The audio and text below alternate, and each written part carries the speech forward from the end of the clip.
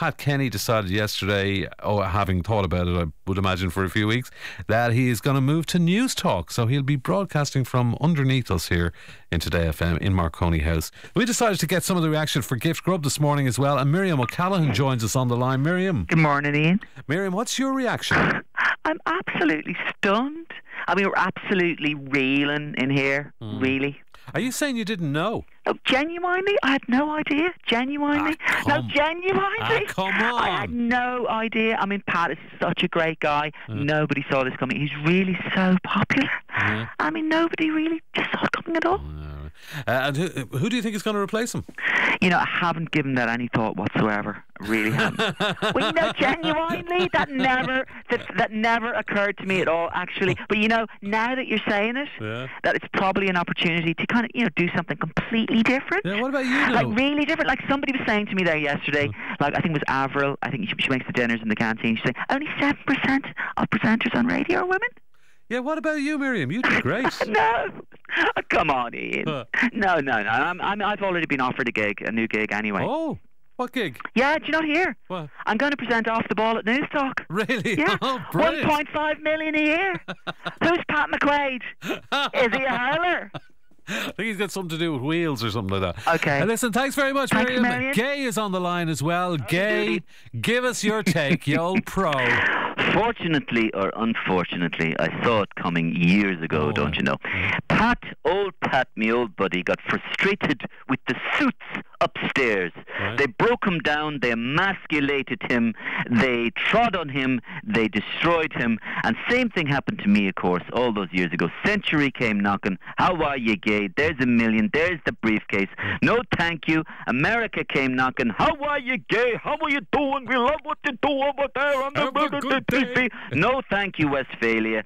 And then Pat, he's gone, he's done it. Good luck to him. Get the briefcase, stick it under the bed, give it to Kathy, put it in the fridge, lock it up, put it away with the icebergers, and take it away. Listen, would you do Pat's slot on RTE now? No.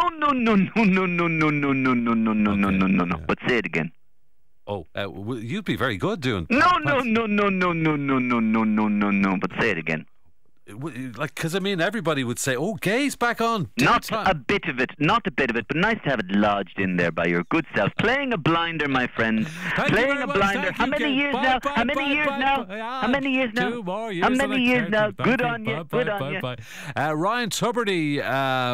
He's with me here. He's with there. Could you put him on there? He's always with you, isn't he? Yeah. Ryan, how are you? Pat Kenny, Newstalk. Yeah, game changer. Yeah.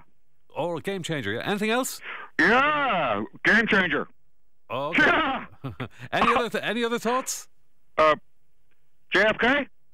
Thanks very much. Well done to you, Sonny. Get off the phone. Thanks very much. Thank you, Gay. See you later. Now, we're actually going to go on an ISDN line because with technology we can go to the studio as well. And out in one of the RTE studios, Joe Duffy is there on ISDN.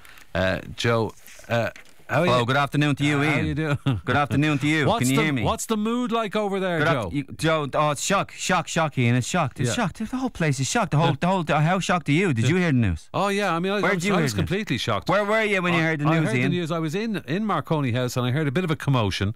And normally, were you leaving normally or were you coming back? Normally in Newstalk they have kissograms coming in, for George Hook and people like that. Kissograms. And you hear all the cheering, but I heard some cheering and I thought there was a lot of stunned silence as well. Stunned. You were stunned. Yeah.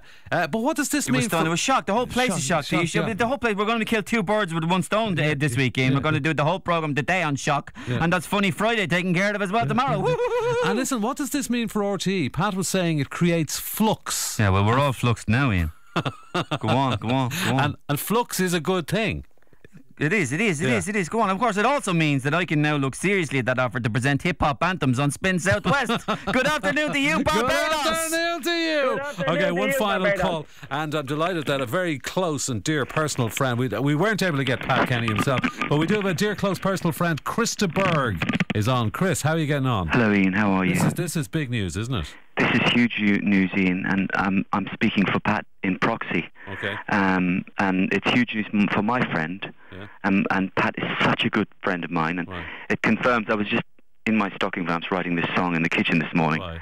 because it confirms what I always believe. If you just bear with me here. Is this a proxy song then? No, it's a what? That's one word for it.